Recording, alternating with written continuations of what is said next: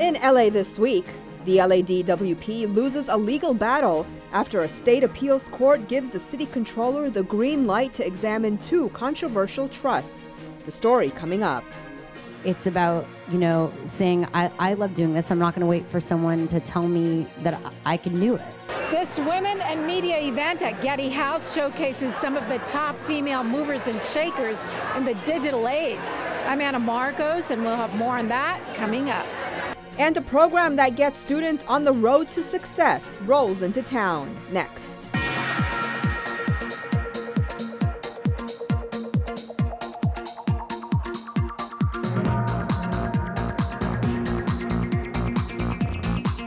Hello and welcome to LA This Week. Thanks for joining us. I'm Yana Kay.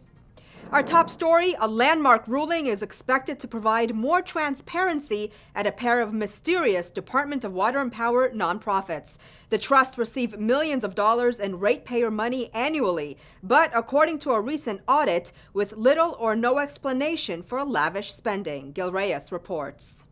Opening the books was like pulling teeth. After a bitter 2-year battle, City Controller Ron Galperin finally got a brief glimpse at the spending habits of two mysterious DWP nonprofits earlier this year.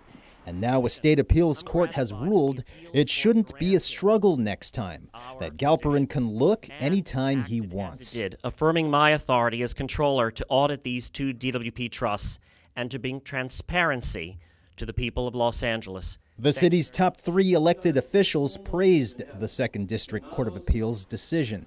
Judges rejected claims that transactions of the two nonprofits were private. The utilities' Joint Training and Joint Safety Institutes have collected $40 million in ratepayer money. That's our money for more than a decade with little or no transparency. The ratepayers of the city of Los Angeles are entitled to know how their hard-earned money is spent. City officials bargained with the DWP union to open a portion of the books covering 5 years of expenditures last spring. The results weren't pretty. Galperin found, quote, questionable spending on administrator salaries, gas, expensive steak dinners, and lavish hotel stays. Clearly, those audits prove that there was money misspent at those trusts. But all of that spending was uncovered only because we fought collectively. We have to ask ourselves, have these trusts been living up to their stated purposes, and is it time to bring them to a conclusion? Now, before the court's ruling, city officials had recommended a broad series of reforms for the two nonprofits. Officials say an upcoming progress report from the utility will help them decide what to do next. Outside DWP headquarters, Gil Reyes for LA This Week. One recommendation is to merge the two nonprofits into one group to save money. As of deadline time for this story, no comment from the DWP's union. Well, the 20th National Day of Protest to stop police brutality has now expanded across the nation into a larger Rise Up event, as more communities speak out against the increasing number of officer-involved shootings and killings. Anna Marcos takes us to the LA rally at LAPD headquarters.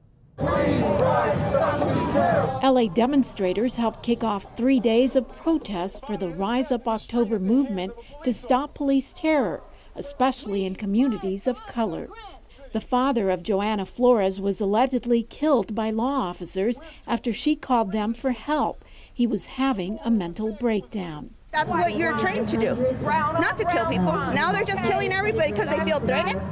There is tasers, guns that you can use. You can use so many stuff to protect themselves, but now they're just shooting. That policing is done differently in in communities of poverty, communities of color, than it is done in white communities. The protesters here are relatives and friends of those killed by LA and San Bernardino sheriff's deputies and by Inglewood police. My son, Kevin, was shot and killed in 2008 by an Inglewood cop.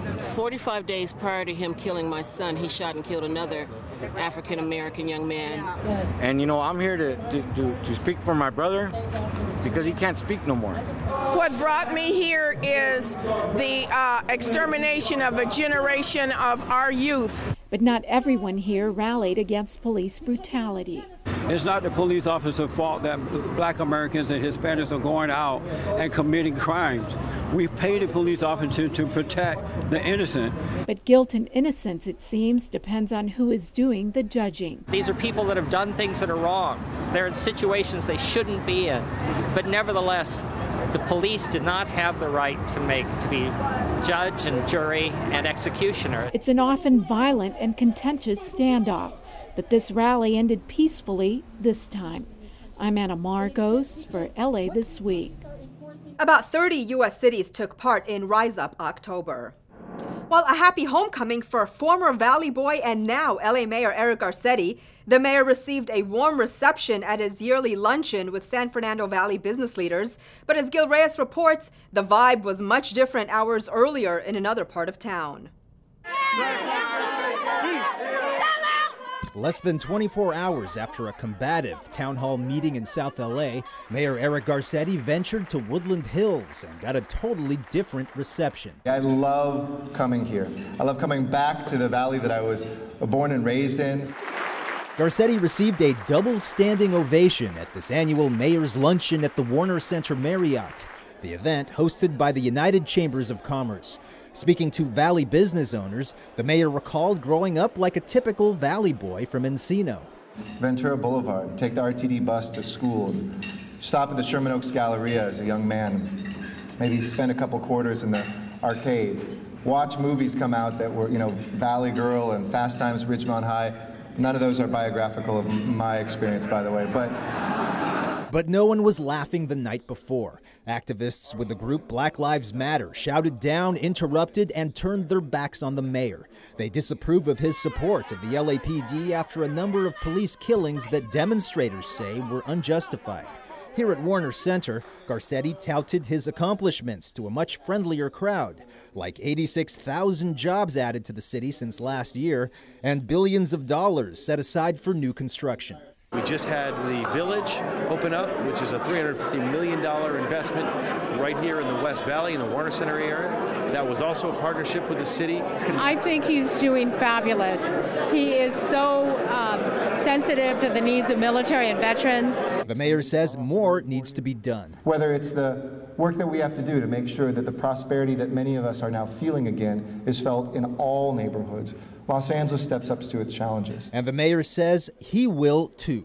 At Warner Center, Gil Reyes for LA This Week. The mayor also promised to bring more manufacturing and entertainment jobs back to LA. And supporting new jobs in the digital age, especially for women, was the focus at a recent Women in New Media event hosted by the mayor and First Lady. Ana Marcos shows us how some women are pushing new frontiers. An autumn wonderland greets visitors at Getty House as the Women in New Media event kicks off. Some of these women have helped build tech companies and startups and created new digital avenues for viewing web content, film, video, and more, in a city known to be the third largest tech hub in the nation, and of course, the #1 entertainment hub in the world. It's about, saying, I love doing this. I'm not going to wait for someone to tell me that I can do it. All these women embody the trending mantra in this digital age that all the new technologies give everyone a voice. You can go online, you can write your story, you can have a YouTube channel and suddenly, have a huge audience. Everybody can have a phone and everybody can make stuff. For some, it's about creating media for whole new demographics, like young U.S.-born Hispanics who gobble up more digital media than anyone else, but who often get ignored by content creators. You cannot afford to not be in business with Hispanics if you want to grow in anything you do in this country. These young girls are learning media production with the group Global Girl Media, and they could be the new voices of tomorrow. They taught us how to edit, film, and how to journal, like writing blogs and stuff like that. So it helped us actually find our voice and not be scared to use it, because we have to know that it's powerful. Garcetti's office also giving women more of a voice. It has appointed the first Latina chief of staff and more women to all boards and commissions, as well as management positions. One of the challenges I've personally taken on is creating more meaningful leadership roles for women in the city of Los Angeles. It's critical that women and girls are fairly represented in our democracy. And there's a lot of power in this tent. There's tremendous power in this city and in this world, especially in the hands of our girls and our women. On this night, the hashtag Women in New Media is trending.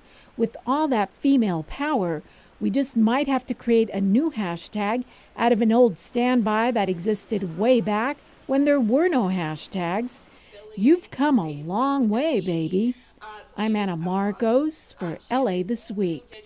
The event was part of a Women in Leadership series started by the mayor and First Lady at Getty House. Well, Los Angeles continues to expand on its cutting-edge technology, and now it's happening at the local bus stop. Rasha Goel has more. Believe it or not, waiting for the bus might be a good time to charge your phone. Mayor Eric Garcetti recently unveiled a smart shelter and the city's first ever smart bench. This smart shelter that we see behind us will include, one, real-time information for when that next bus is coming. You'll see it digitally, and you can actually press a button to hear it too, in case you have sight impairment as well. Second, free Wi-Fi, and who doesn't love free Wi-Fi? I'm sure some of you are connected already. Being able to know when that next bus is coming, surf the internet, check your email, talk to friends. And there's a USB charging port, because we're always running down our batteries. It's all part of the mayor's Great Streets initiative to enhance the transit rider experience through interactivity and innovation. The bench, called a sofa, comes with 2 USB ports which are powered by a solar panel. The new smart bench is located on the corner of 43rd Street and South Central Avenue in South LA's historic Central District. It is the first of 15 installations planned across the city. The sofa bench is social, it's sustainable, and it's smart. And the thing that we're the most excited about is that it's social.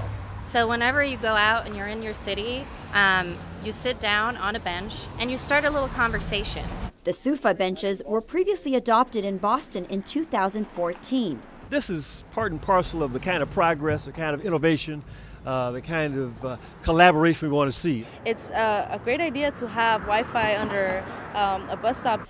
So the next time you find yourself low on battery power, head on over to LA's newest tech hub and perhaps catch a ride while you're at it.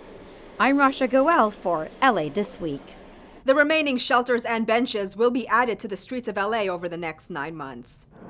More than 500 students in Watts just might have a firmer direction for future careers after Roadtrip Nation stopped into town. Anna Marcos has more on a program that helps connect students with career dreams. Roadtrip Nation is literally taking its show on the road. The program hooks up students with their interests and with possible career paths through interactive exercises and videos. The students also get mentors. Outside of just being an artist, you could be a manager, you could work at a record label. I think that it's really helping us, give us an opportunity to find what we want to do in our career. The program, with its mobile bus, is visiting 30 events around the country. First stop, the Alliance Cindy and Bill Simon Technology Academy High School in Watts. And it started off as a PBS documentary series, which is still in production, but that series developed into a classroom curriculum. We wanted to specifically support students who are unfortunately not getting enough funding, not getting enough support. Emmy-winning actor William Allen Young, who stars in a new CBS show called Code Black, has come to give Watts a little love and support as he talks about his character. Dr. Raleigh Guthrie is an ER trauma center doctor, a specialist, and a surgeon. And I wrote his backstory. CBS said, William, you create this character. So I said, well, then this character is from Watts. So when you watch the show, this character comes from Watts. He grew up in the Nickerson Garden Housing Project. That backstory taken straight from Allen's own life story. The clear message here that no matter where you come from, you have a right to do what you really want with your life. I'm thinking of photographer, like traveling the world and taking pictures of nature and people and cultures like that. Armed with an interest, a plan, and a goal, that photography career just might become more possible. I'm Anna Marcos for LA This Week. A special group of police and firefighters are recognized for extraordinary service that oftentimes is taken for granted. Gil Reyes reports from the E4 Excellence Awards in Granada Hills. A special honor for LA City Fire Department engineer Sean Williams. After 25 years saving people and mentoring youth, He's basking in the limelight, though reluctantly. If you know anything about the fire department, we don't like the spotlight being on us. We like doing the work, being behind the scenes. So it's nice to be recognized once in a while. It just kind of gives you that little carrot to keep you going, the little spark that just keeps you going. Engineer Williams, one of several honorees here at the 2015 E for Excellence Awards at the Odyssey Restaurant in Granada Hills. This banquet honors those first responders who've gone above and beyond the call of duty. Certainly there's bad press out there and there's some things that happen, but at the end of the day, we've got tens of thousands of first responders here, including the County of Los Angeles, that go way above the call of duty to do so much. LA City Councilman Mitchell Englander, an LAPD reservist, emceed this 6th annual event honoring police and firefighters, like veteran fire captain Roger Fauble. Fauble is also a chaplain who comforts grieving firefighters on the front lines. It's just been an honor and a privilege to be able to serve and give back to the members of this department in this capacity. LAPD officer Leslie Perez is honored for bravery in a deadly shootout. She says ceremonies like this make a difference with fellow officers.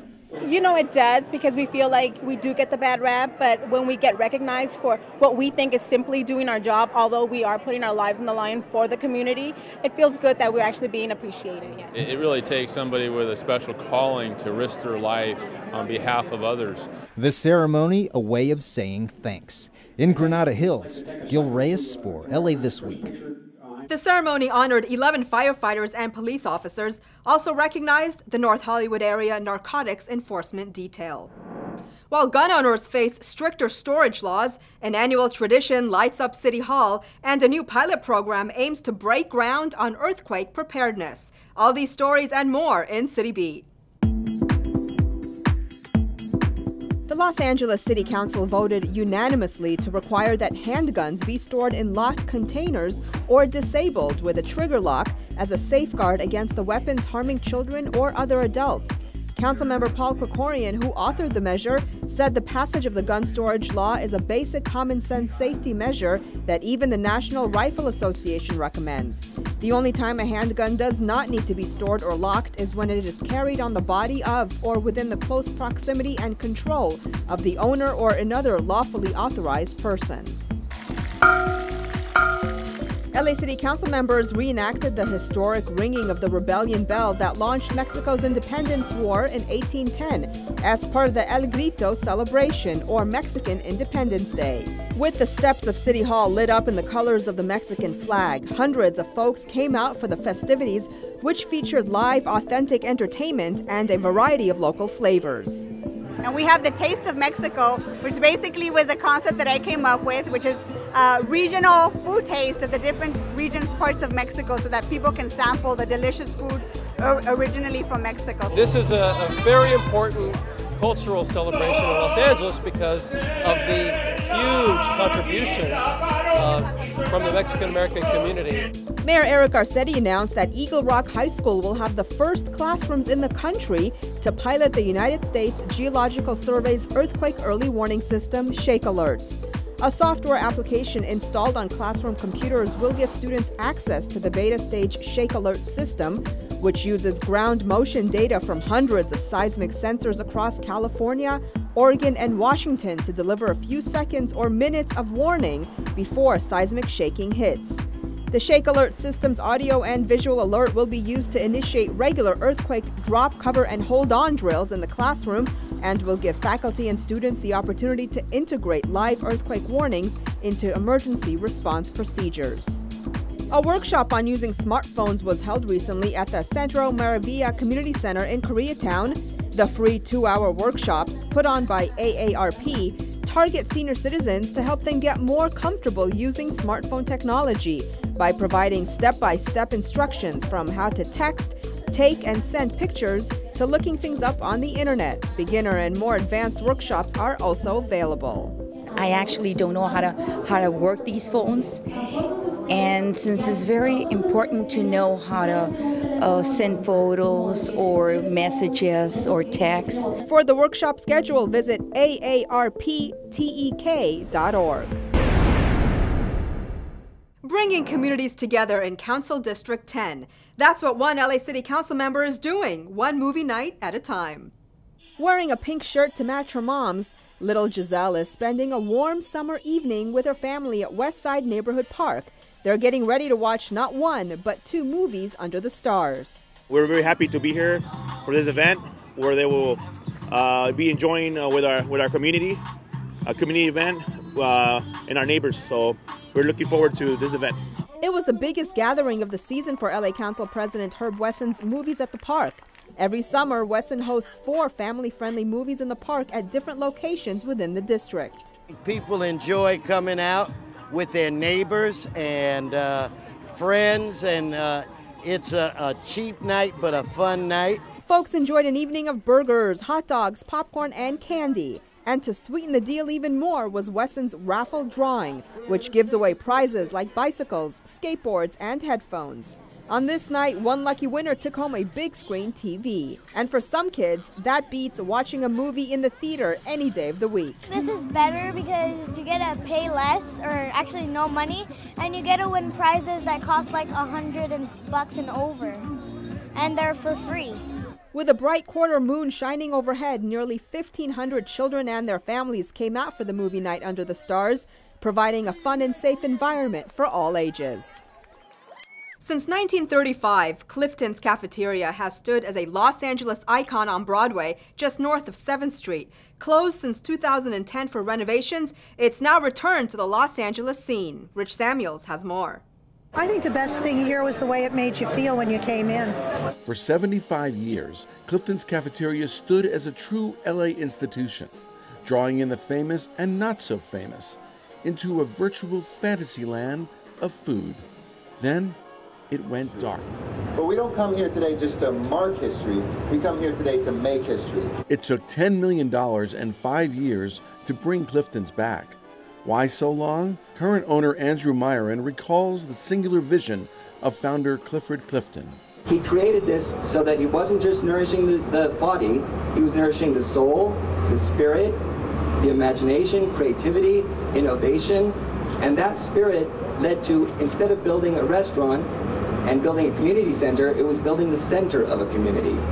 And that's what took so long here, because I wanted to be true to that legacy. Not only restored but renewed, Clifton's Cafeteria features 5 floors. The first floor cafeteria is open now. A tiki lounge, fine dining restaurant, bars, and a ballroom are opening over the next few months. Over 250 jobs are being created. Everybody, no matter who you are, no matter what walk of life you're from, you have some connection to Clifton's. And reopening during downtown's dramatic rebirth, it seems that the new Cliftons will be touching lives for years to come. This is Rich Samuels for LA This Week. And yes, Clifton fans, fear not, the legendary Jell-O is back. Well, the LA Zoo just got a late fall addition to its animal family. A new baby giraffe is the latest birth to add to the bunch. Anna Marcos takes us to the giraffe exhibit at the zoo. He's only days old and already running like a pro. This little guy, born to a first-time mama giraffe named Zainabu, is so young he has no name yet. He's taking his first look around at the giraffe exhibit area that will soon be his home at the LA Zoo. Beautiful, beautiful animal. I mean, very impressive. So beautiful. He's very curious. He's out here checking out, every inch of his new surroundings, every rock and plant. If he gets scared or something spooks him, he will run back to his mom and stay in the middle of the herd where he feels safe and protected, just like they would do in the wild. This type of giraffe, the Maasai, is the tallest of all giraffes, and at 6 feet tall, the little baby has about 12 more feet to grow. They're the tallest land mammal. Males can grow up to 18 feet tall. At a year old, he can be up to 10 feet tall. So at that rate of growth, you could literally sit out here and watch the giraffes grow because the babies grow so fast. The birth is a welcome event among an animal population in which 2 subspecies are endangered. Giraffe populations are declining because of poaching, habitat loss, habitat destruction, defragmentation, human encroachment, or for their meat, or for trophy hunting, just to say I shot a giraffe. Zookeepers hope that the birth of babies like this help educate and make the public more aware that having creatures like this in the wild is all the trophy we need. I'm Anna Marcos for LA This Week. Now, giraffes are herbivores. At the LA Zoo, they're fed tree branches, acacia and ficus leaves, hay, and a special animal protein. Well, get moving to the beat as a popular Latin jazz ensemble makes a rare appearance on the West Coast. Add a new four-legged member to your family during a pet adoption event and get some exercise while having fun at the same time. All this in this week's Things to Do. Arturo O'Farrell is a pianist and composer based in New York City. He's the son of pioneering Latin jazz musician Chico O'Farrell. When his father died in 2001, Arturo became bandleader of the legendary Afro-Cuban Jazz Orchestra and took over the tradition of playing the New York City jazz institution Birdland each Sunday night. Soon thereafter, Wynton Marsalis offered O'Farrell the opportunity to form and lead an Afro-Cuban jazz band that would perform regularly at Lincoln Center. Arturo named the new band the Afro-Latin Jazz Orchestra and opted for a traditional jazz big band instrumentation with the addition of a three-piece Cuban percussion section. Now a well-oiled touring machine, the entire 17-piece band makes a rare appearance on the West Coast on Saturday, November 7th at UCLA's Royce Hall. Visit happenings.ucla.edu for more info. When this bell rings, the animal gets adopted. Adopt your new best friend at Best Friends NKLA Super Adoption. Meet over 1,000 dogs, cats, puppies, and kittens for adoption from more than 50 Los Angeles rescues and shelters. Adoption fees start as low as $50, including spaying, neutering, shots, and microchip. Plus, adopters receive a goodie bag with collars, leashes, treats, coupons, and other pet-related items. It's a cooperative effort in which shelters and rescue groups come together in a free, fun, festival-like atmosphere to find homes for hundreds of animals. Featuring food trucks and fun for the whole family, you can adopt a new best friend and help make LA a no-kill city. The event is usually held twice a year at the La Brea Tar Pits and Museum at 5801 Wilshire Boulevard. For more info, visit nkla.org/events. Afro Funk Dance Fit is a fun and high-energy dance workout for various levels. Beginners are welcomed. Ignited by African, funk, and Afro-Caribbean beats like conga, soca, reggae, calypso, Latin funk, highlife, and mokasa. This workout fuses traditional, contemporary, and stylized African, Caribbean, hip-hop, and funk dance movements into one dynamic fitness routine that feeds the mind, body, and spirit. Try something new, fun, cultural, and fit. Come on and get Afro-Funky. The class takes place on Sunday, November 8th at the Heartbeat House Dance Studio located at 3141 Glendale Boulevard in LA. For more, visit movedancelive.com. And that's a look at some things to do. Well, that's going to do it for this edition. I'm Yana Kay, and from all of us here at LA This Week, thanks for joining us. A reminder that you can catch us online at lacityview.org. You can also follow and like us on Facebook. We'll see you back here next week for more of LA This Week.